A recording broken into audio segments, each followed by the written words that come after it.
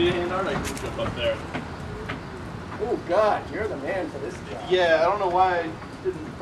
I was thinking about You have some pins are bigger than others, are. Well, this is a letter that I've written to President Obama in support of Bradley Manning, and also criticizing President Obama for what I think is his intellectual dishonesty in the persecution and prosecution of Bradley Manning. My name is Art Brennan. I'm from Ware, New Hampshire. Dear President Obama, I voted for you, President Obama, and I went to your inauguration. Like most U.S. voters, I hoped for change, and I believed your promises. I thank you for your positive accomplishments toward equality for all of us. But your negative acts, including the NDAA, the extrajudicial killing of American citizens, your attempt to keep U.S. soldiers in Iraq, the kill lists, the drone attacks, and the continuing war in Afghanistan have been bone-chilling for Americans who believe in peace and freedom. You can't be blamed for all of our nation's problems or for failing to solve them in 4 years. Nevertheless, it is a fact that the United States of America is locked in a dangerous stall of violence and economic inequality. And the political system must be changed. But President Obama, you have thrived in this system, and you share a negative trait with other thriving U.S. politicians. You are a master at intellectual dishonesty. Indeed, one of your most breathtaking personal characteristics is the breadth of your intellectual dishonesty. Unfortunately, you have given us many dangerous examples, but I believe the contrast between your lenient treatment of the suspected torturers and liars of the Bush administration versus your petty cruelty to Private Bradley Manning, a young American soldier, is one really dramatic example.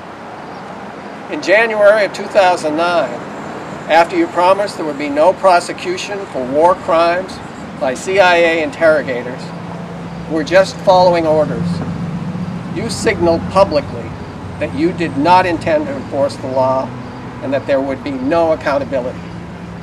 You said, "I don't believe that anybody is above the law." On the other hand, I also have a belief that we need to look forward as opposed to looking backward. And my orientation is going to be to move forward. And just last week, the final Department of Justice investigation of torture by the Bush administration was dropped without a single person being charged with anything. The Department of Justice has declined prosecution because the admissible evidence would not be sufficient to obtain and sustain a conviction beyond a reasonable doubt. Isn't that a question for a judge and a jury to decide? In marked contrast, your vigorous pursuit of Private Bradley Manning, who was accused of leaking confidential evidence of U.S. war crimes, belies your sincerity about the law and about moving forward. When you were asked about the allegations that Bradley Manning leaked evidence of war crimes, you made no mention of moving forward. Instead, you responded that we're a nation of law. We don't let individuals make decisions about how the laws operate.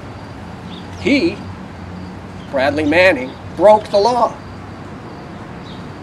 After many months in the prison at Quantico, public pressure forced you to move Manning to the Army prison at Leavenworth and decent living conditions. But at Quantico, Manning spent months in a state of sensory deprivation, without sleep, in virtual solitary confinement, under humiliating conditions, and you knew it.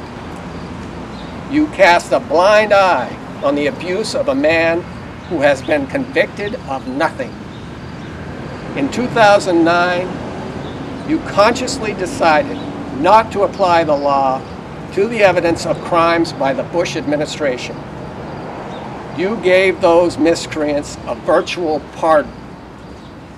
President Obama, please look to your conscience, cast aside your intellectual dishonesty, and do the right thing. Pardon Bradley Manning. Sincerely yours, Art Brennan. I have this letter that I am trying to deliver to the Obama headquarters here in Concord, New Hampshire, but so far we haven't been able to find anyone, even though yesterday I actually called the offices to make sure they'd be